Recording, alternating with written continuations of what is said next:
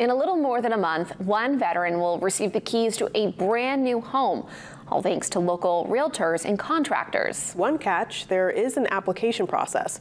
Alyssa Thurlow explains how this will help one lucky veteran turn over a new leaf. This home is 1,500 square feet. It's a townhome with 3 bedrooms and 2 full baths, storage, and there's a washer-dryer unit here. Pretty soon, one lucky veteran will be walking through the door of this brand new home. It's part of a new development being built off Lancaster Avenue in Bangor by Team Properties. We've got special financing we've arranged with local lenders, and we look forward to having as many veterans in here as we possibly could. Emily Ellis and her team, local contractors, and the Maine Veterans Project are pitching in to make sure the home is completed in the next month. To be eligible, veterans must write a 300 to 500-word essay describing why this home would be the right fit for them and their family. We would ask people to either go to Team Properties or the Maine Veterans Project to find that application. It's just a word essay. We want to hear, from people, find out how this home would change their lives and try to find the best candidate that would just be life-changing.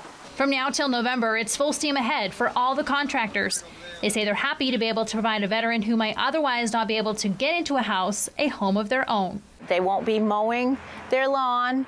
They won't be plowing their driveway. They can just feel free to enjoy the experience in our beautiful city of Bangor. Once the Maine Woods subdivision is completed, there will be 30 duplexes. There will be 9 acres of open space, which will allow contractors to put in a walking trail for the public. I just want Bangor to always be a place where working people can find a place to live and grow, and we keep people here who have the talents and the enthusiasm that are going to make Bangor a better place for the next 20, 30 years. The deadline to apply is October 20th. The winning veteran will be announced at the end of this month. They'll receive the keys to their new home on Veterans Day.